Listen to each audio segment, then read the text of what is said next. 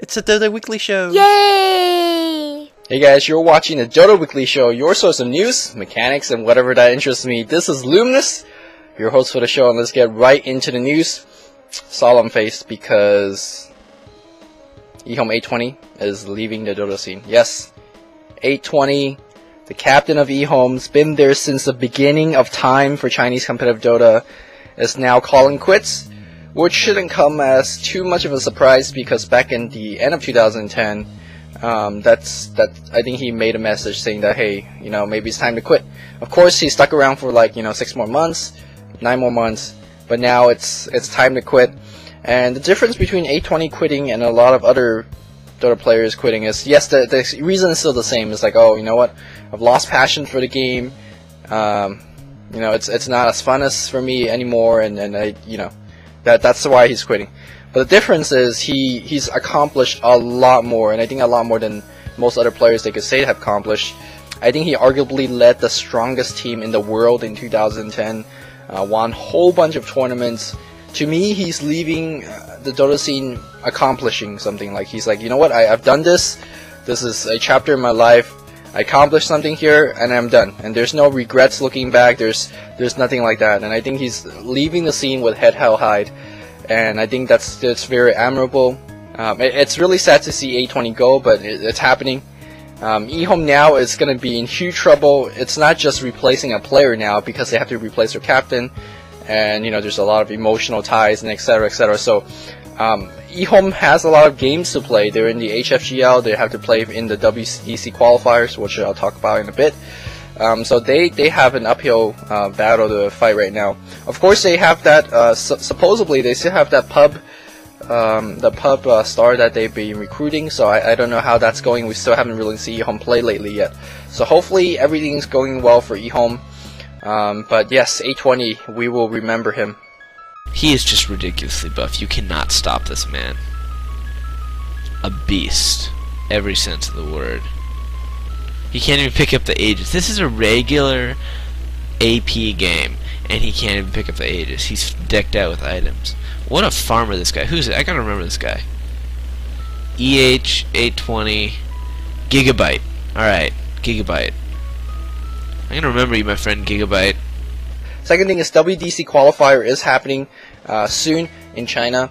How the WDC qualifier works is the 8 best Chinese teams, aside from Nirvana in China, is invited to duke it out to fight for the top 3 spots. And then these 3 spots, along with Nirvana in China, will be representing China, at least in the WDC tournament. If you're wondering why Nirvana in China have a free slot, well, basically because they won WDC last year, so they get a free slot there.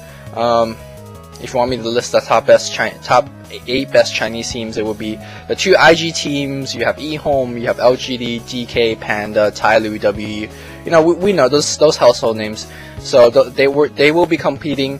I would doubt that the replays will be released because it's WDC and they don't release replay until the tournament's over. But they might be there. So we'll do what we can in terms of bringing those games. Now, there's a lot more news this week, and I'm really running out of time, so I won't be covering too much of it. And I definitely urge you to read it on SG Gamer or Ghost Gamer. But some of the news, including Nordic Esport, is disbanding. Some of their main player is going to Nevo, which I think Nevo is having a huge roster change as well. I believe Cinderin is no longer on the lineup, but I'm not 100% sure on that. And now they're playing under a tag called Monkeys. So I don't really know whether that's a joke tag or that's actually a legit thing. Druids is no longer with their sponsor as well, so they're called EMC, and they're looking for a sponsor themselves. So huge changes in the European Dota scenes as well as the Chinese Dota scene. Definitely a lot more to read. Again, go on Ghost Gamer or on sggamer.com. So that's it for the news this week. Let's move on to mechanics. For this week's item comparison, we're gonna look at 3 different items: the Butterfly, the Mjollnir, and the Buriza. And same thing with last week, we are only caring about the raw DPS output of these items. Yes, I understand that Butterfly has a evasion component, it has a armor component, but for the sake of discussion at hand, we're going to look at the DPS item, because sometimes in a late game situation, you want to just know, hey, which item does the most damage? So here's what we got here. The easiest way, I think, is to compare each item individually and then to kind of draw some conclusion based on that. Now, this graph and all the math is really done by Moran from the Advanced Mechanics Play Dota forum. So big shout out to him for doing all of this, and he actually made us a very beautiful graph, which you're looking at here. Now the graph is going to be included in the description box. You could just download it and then just play around with the graph. So let's look at Butterfly versus Mjollnir, and here's the graph that we're looking at. Notice that we could adjust the armor based on this is going to be the enemy armor, and then we could adjust on the magic reduction level on the enemy as well, because it really depends on these two. Now in terms of magic reduction, that comes in handy when we're talking about the Mjollnir.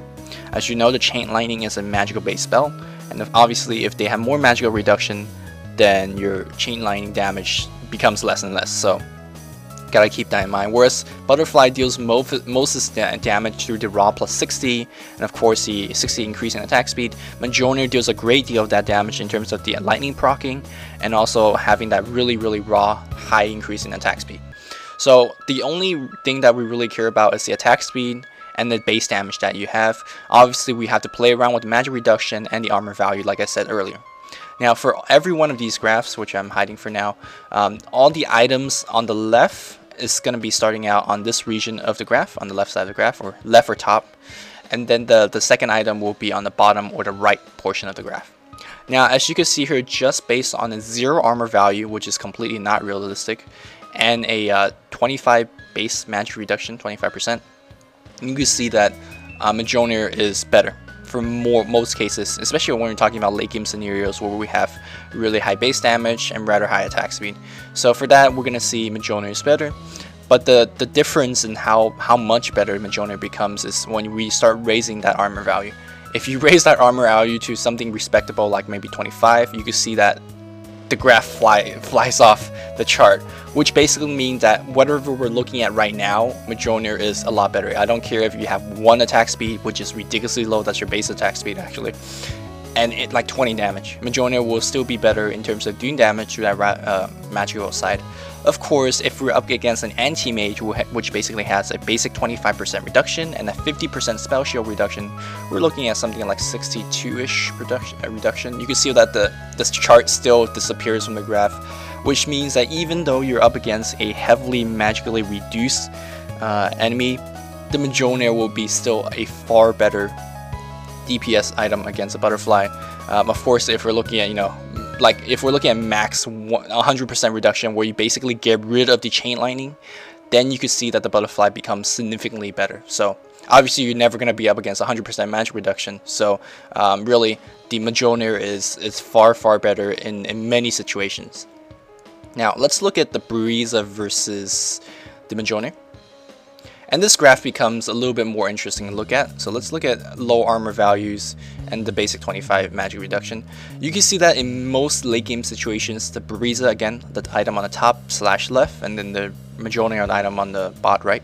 Buriza is going to be a little bit better, or a lot better in most cases, where you have really high attack speed to work with, and then fairly high damage. And the reason being so is that the Buriza actually increase your damage output by a factor of 130 something %. So if you're doing 100 damage, you're really doing 137 or so damage. The math is going to be again in the description box. And really the magical side of the Mjollnir can't really keep up with that kind of reduction. Of course, if we're looking at against really high armor value, the Mjollnir is going to be starting to be a little bit better for more cases, because again, the magical side is not reduced by armor. But likewise, if we're up against more magically reduced enemies, such as against an anti-mage again, then the Buriza will be a lot better. Now again, we're not really taking account into the static lightning of the lightning shield that you could put on your teammates. That would be a little bit more difficult to calculate, but you will definitely get some damage there as well. So Buriza and the end of this comparison, it seems to be it's pretty even. It really comes down to what armor value of hero you're up against. You can see that in some cases Mjollnir will be vastly better. In other cases where we're up against higher, if they have a hood, if they have pretty low armor, then you can see that the Buriza will be better as well. So in this one, it's pretty much a toss-up in terms of what items you're up, what lineup you're up against, what enemies they have, what spells they have, etc., etc. The last item comparison is I suppose the most uninteresting one, which is a Buriza versus Butterfly. The magic reduction of the enemy would have no effect on it, because you know, there's no magical base component of either of these two. The armor value wouldn't have any thing to go against because the armor will be reducing both of these items equally. And you could clearly see that Buriza in 99% of the time, in any late game situation, Buriza will be better in terms of a raw DPS item. So that's more or less the that's more or less the mathematical side of looking at these three items. Let's look at the strategical side and some of the things that we left out in our calculation. The first thing that we left out is, like I said earlier, we did not calculate the static links damage done by Mjollnir, and that's going to give you some pretty nice magical base damage as well. As a hit, it's going to proc and it's going to zap a couple of people. The Mjollnir is a AoE based item. Yes, it is an AoE based item. All of these comparisons are damage done to a single target. So if we go back to the Mjollnir versus Buriza graph here, we could see that actually maybe the Mjollnir might still be better off still. If you want to care about total DPS output against the entire enemy team, Mjollnir gives you quite an AoE base item, AoE base damage there as well, whereas again Buriza is a single target base. Now one thing you gotta be very careful about Mjollnir is, yes, it's magical base, so it's reducible by things like pipe.